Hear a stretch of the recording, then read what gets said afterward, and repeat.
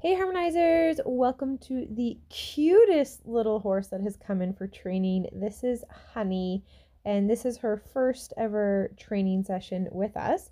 And kind of funny story on this horse on her boarding on her training contract. It says that she's a quarter horse pony, but I think she looks more like a Welsh Halflinger cross. You guys let me know in the comments what you think she looks like. I apologize that the footage here is not the super best. As you can see, Franny is sitting on Cookie while filming, and Cookie does not always stand perfectly still for filming.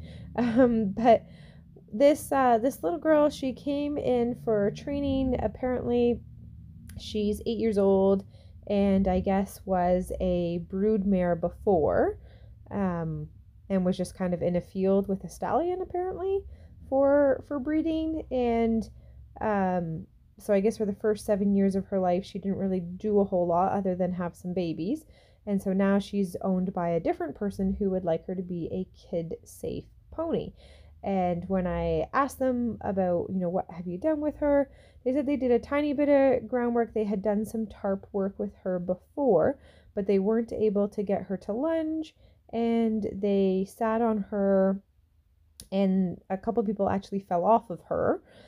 And not they said that she didn't like buck them off, but I guess she would kind of drop her head and kind of drop her shoulder and kind of get them to fall off that way.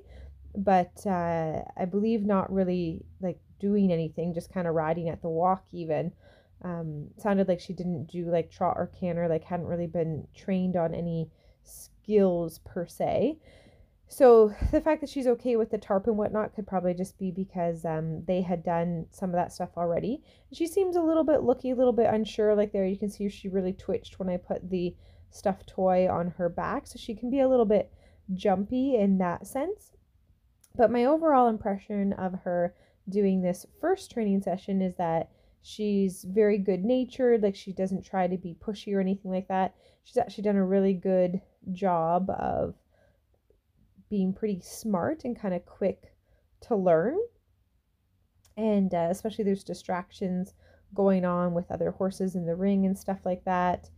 You can see Sugar's in the background there. Sugar's on the cross ties waiting to go back out. She's dancing around, and then there's Cookie over here. And so I trot her with the stuffed toy and I trot her with the little tarp. She doesn't seem to be bothered by that at all, which is really great. And overall doing a really good job in this first session. So we're just doing little tiny bits. Before we filmed this, I had done a little bit of lunging work with her to kind of establish what that circle meant.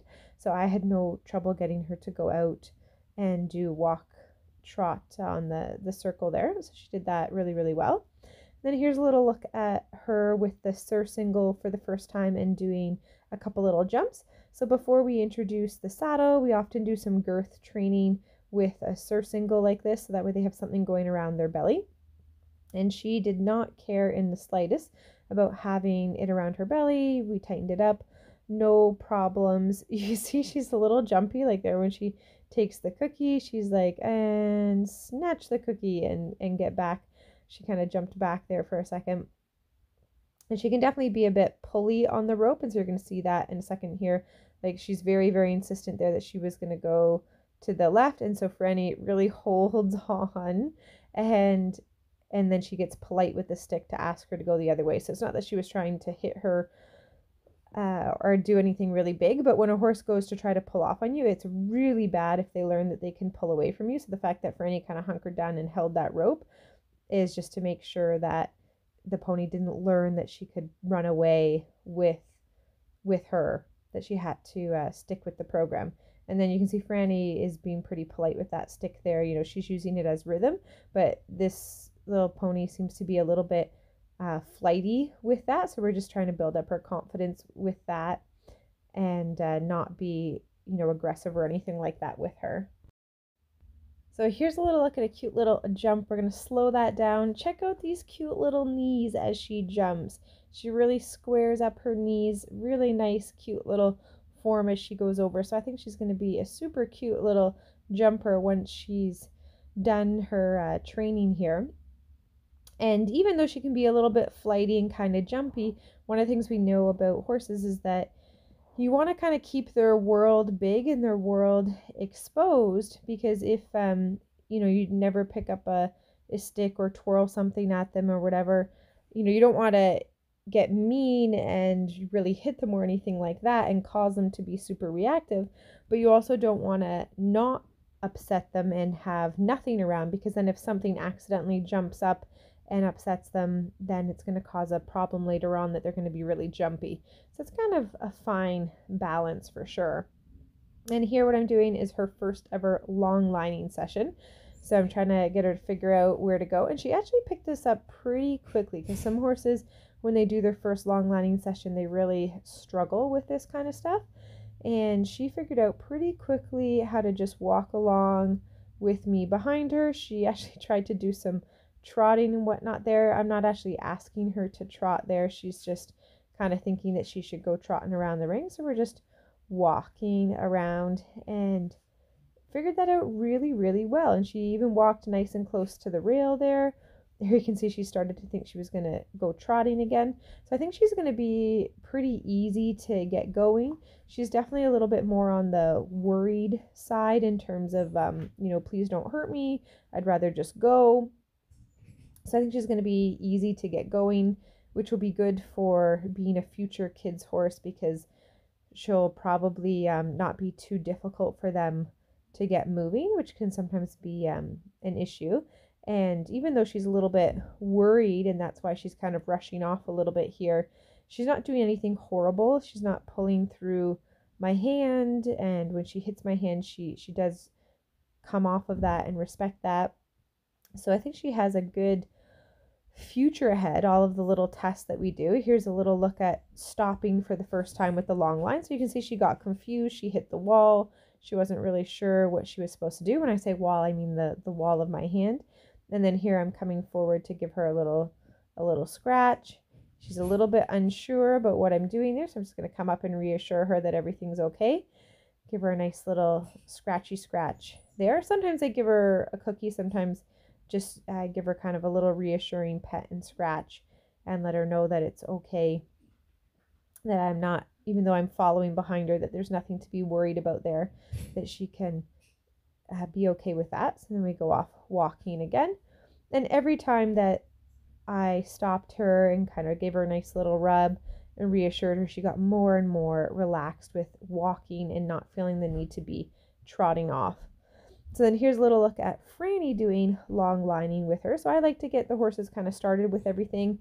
And then because Franny and Allie are the ones that are doing all of the actual riding stuff, it's important for them to get comfortable with the horse as well, and for the horse to develop a little bit of a understanding for them, get to know them a little bit. And so that's safest and best done on the ground.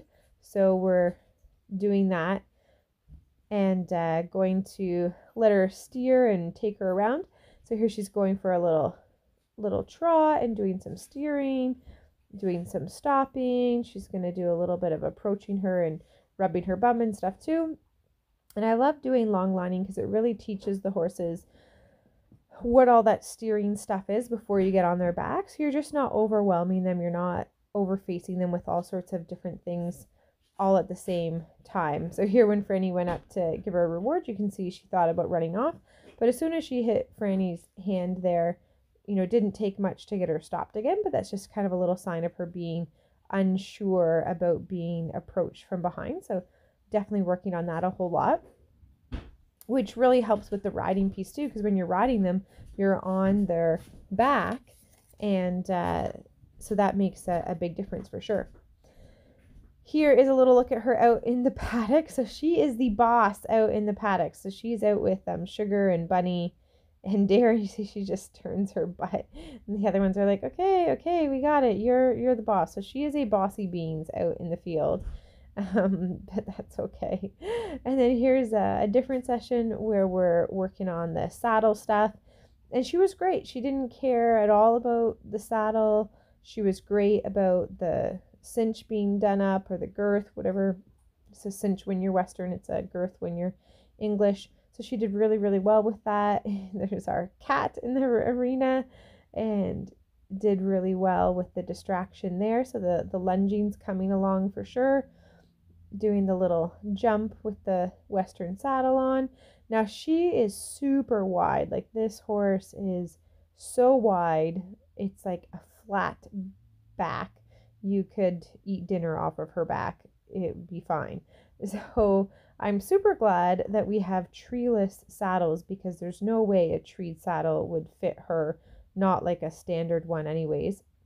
And here's a little look at our stuffy test getting started with doing our stuffy toy shenanigans. So we have one of the treeless saddles on her. We actually swap it out for another one later on too. But if we had a treed saddle, that would be very hard on her back because she's just so wide.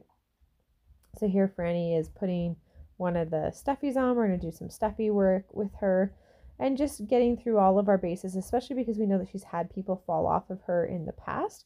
We want to make sure we don't skip any steps, and that we really try to teach her all of the things she needs to know for a human being on her back, and that she'll be okay with all that sort of stuff. So here is the trio of the stuffed toys. Mr. Teddy Bear has a really good seat there, and she was a total rock star. Okay. So this was, I think I actually the first time being asked to go out on a circle with all those stuffies on her back. She's actually sitting and upright. She just walks along. Like, I was expecting some type of reaction just because of her history and I feel like if you lean on that, it's gonna like break my saddle.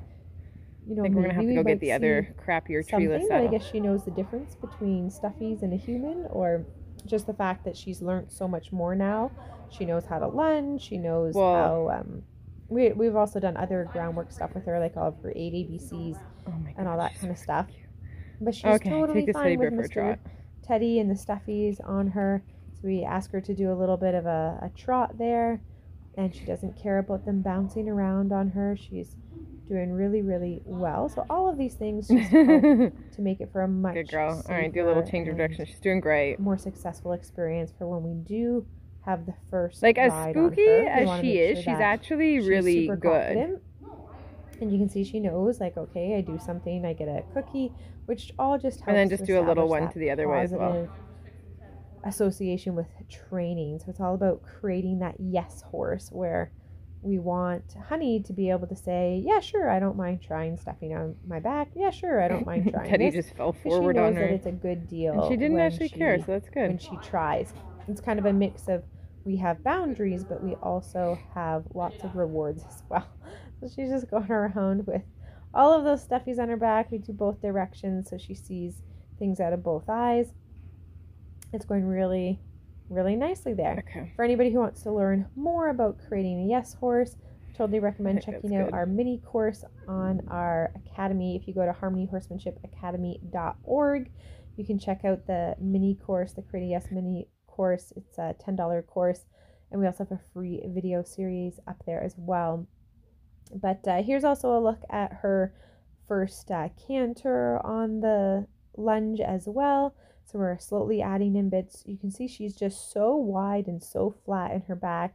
Definitely, overweight and a little bit on the chonky side, but probably like the cutest little thing that's ever come in for training before. She is just too cute.